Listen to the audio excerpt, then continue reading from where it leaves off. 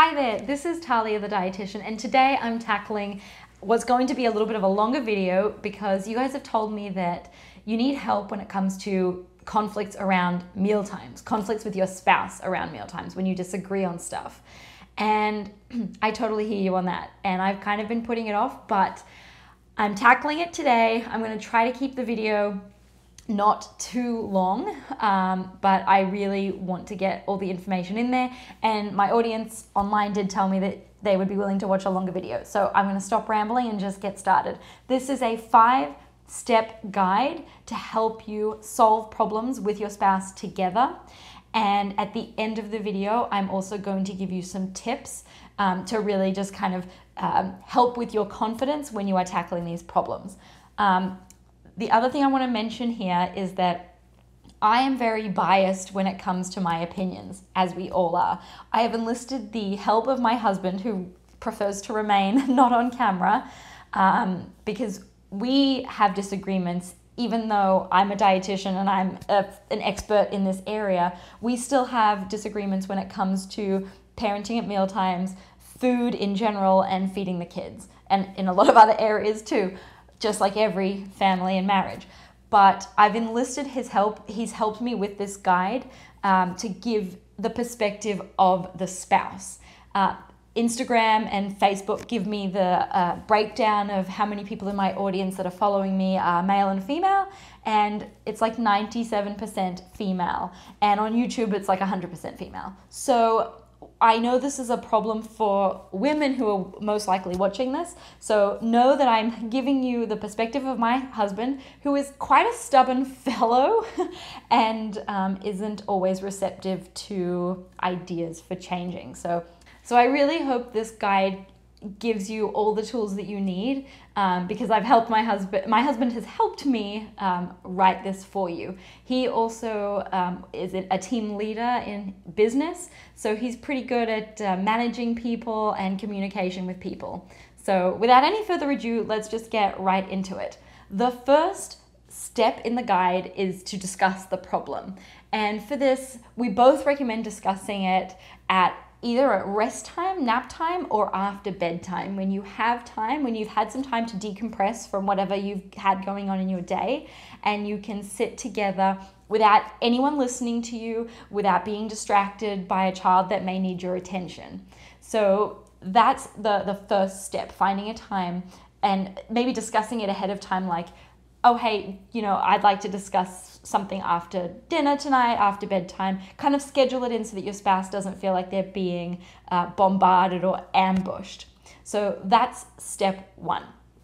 When you're discussing the problem, give an example of the problem. And I'm just going to use an example that a mother had sent to me in a message, and that was that her child wanted more egg at this meal, but she wasn't eating the broccoli or the toast, and mum wanted to give seconds of the egg and dad wanted to withhold the egg and not give seconds. So that's what you're discussing in step one. And then in step two, you want to discuss the logic. What is the reasoning behind dad not wanting to give seconds? And really keep asking questions until you get to the bottom of their logic. Is it to do with food waste? Is it dietary related? And those are the two that I'm going to focus on today, just because those are the ones that typically crop up for families. So really get to the root cause. What is going on logic-wise that your spouse doesn't want to give that additional egg? So that's step two. Step three is what is the technique that you're going to try to solve the problem. So when you've got this problem with the egg, what techniques can you try? So an example might be, if it's a food waste problem, what can you control to help with that? Though the first thing that would come to my mind that you can control is the portions that you're giving your child. I always recommend starting with small portions to prevent food waste. You can always give more. So in this case, if you know your child is going to eat the egg, you give them a regular size portion of the egg. But if you know that they may not eat the toast or the broccoli, you give them a smaller portion of both the toast and the broccoli to start with. And that way you're less concerned with the food waste because you've only given them a small portion to begin with. And if they need more, you just give them more and you've solved the problem. And if you're talking about a dietary concern, that for example, you don't want to give your child so many eggs, perhaps you've heard that they've got cholesterol in them and they shouldn't be having too many. Let me first just say that the guideline is 1 egg per day for a child. However, in the real world, most people don't give their child 1 egg every day. So if you're going multiple days between eggs, that's really great. We want kids to have plenty of variety. And so with that being said, if today is the day that you're giving eggs and your child eats 1.5, 2.5 eggs, you could discuss with your husband that for the rest of the day, you won't be giving them egg, and then for the next day you don't have to give them any egg. And that is a fine solution from a nutrition standpoint, would be fine. And obviously you don't tell your child like, oh, you've eaten 2 eggs, you're not getting any more eggs. But it's something that you and your husband would have an understanding of, oh, the child ate 2 eggs today, so we're not going to give eggs for another day or 2 days or 3 days or whatever makes you feel comfortable that works in your family's flow. So that's step 3, is coming up with that technique. That brings us to step 4, which is the action plan. So you've got your small change that you're going to make. For example, this case was the broccoli and the egg. And you want to come up with how long are you going to try this for? And I would say a minimum of 3 days. Depending on what it is, you might want to go for longer, like a week. Or you can say, we'll check back in 3 days and see how this is going and make adjustments as necessary. My husband and I usually do 3 days, but that might not work for another family. And so you want to also offer a regular check-in point. My husband is extremely stubborn. He is not somebody that would want to do a check-in after every meal, but your spouse may want to check in with you after every meal. How did it go? What did I feel about that? What can I change? What do you think about this? Maybe you do a check-in once a day in the evening once your child's gone to bed. Or maybe you do a check-in after the period of time you've agreed to test this experiment for. So if it's 3 days, you would just check in after 3 days. That's the one my husband would be going for. And then you come back, and that takes us on to step 5. And step 5 is the review step. So you come back together after your 3 days or 1 week, and you talk about what results you got. And was your problem solved with the result? So for example, if it was food waste, were you both comfortable with giving the small portions and that worked really well? And if your problem is solved, that's really great. You move on to the next small problem. And if your problem wasn't solved, you talk about why it wasn't solved and what's the technique that you're going to try next, and come up with that together.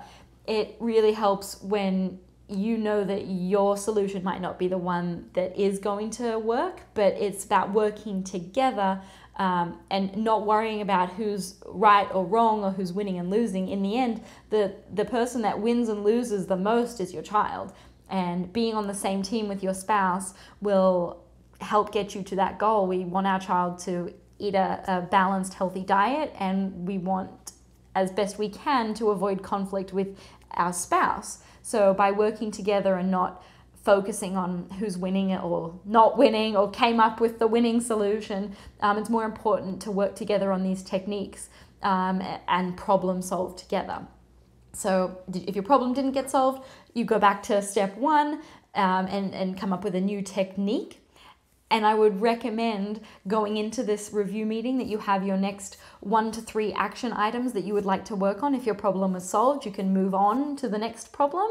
And if you are going into this meeting not sure if your problem was solved, maybe have a couple of ideas of tweaks to the technique that you can try to solve the problem again when you go back to step 1 and go through the process again. So now I want to share some tips that can really help you when you're talking through this with your spouse.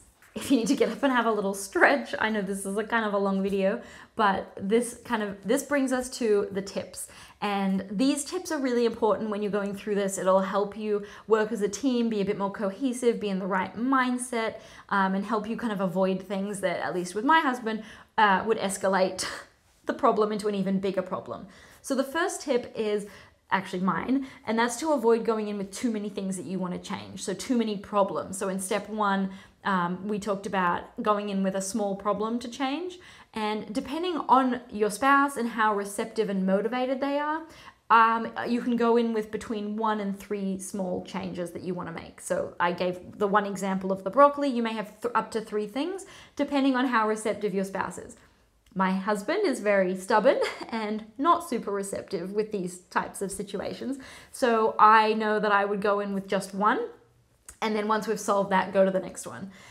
You want to avoid going over 3 because this is something we learned in dietitian school in my master's with counseling, is that when you give someone more than 3 things to change, and 3 would be the most motivated person, that can be just overwhelming and can cause resistance, or that you don't quite get the changes implemented that you want to change. So focus on less rather than more. So up to 3 things, depending on how receptive your spouse is.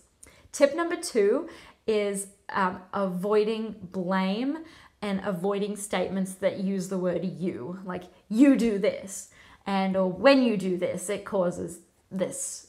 So in the situation with the egg, you wouldn't let me give her more egg, or she wanted more and you didn't let her have more. So avoiding, as my husband said, just avoid you statements as best you can, and that helps not blame the other person or set it up that they have done the wrong thing. Again, we want to be a team, and that we're trying to solve this problem together. And so that brings me to tip number 3. Be confident that experimentation will solve the problem.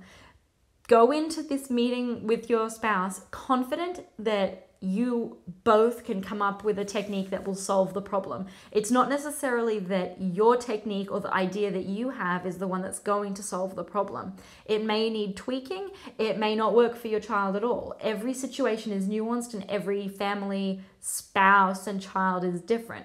So being confident that you can both solve the problem versus being confident that you have the solution to the problem. And this is a really difficult thing for us because, we're the mums. Many mothers are with their children more than the husband or the spouse. And that can be really difficult when you're having these discussions because you're coming from 2 very different perspectives. But being confident that you can both come up with a technique that will create a solution that is favorable to everybody involved, both of you and your child. And then the last tip is tip number 4, which my husband tells me all the time, which is to listen more than you talk and to ask a lot of questions. And asking a lot of questions is really important when we go back thinking about step number 2, which was getting to the root of the logic, of your spouse's logic. Why won't you let me give, or why won't, I just did what I said not to do. Why wouldn't that dad give additional egg to the child?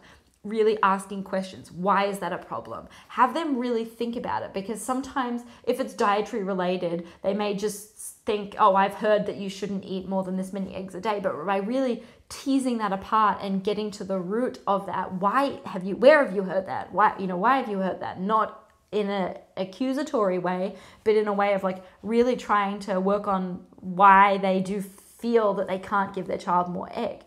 And so getting to that root cause together in a way that you are working together to solve this problem will be really, really helpful. And again, this is messy. Parenting is messy. Spouses are messy. By the end of the day, we're really tired. We're not always at our best.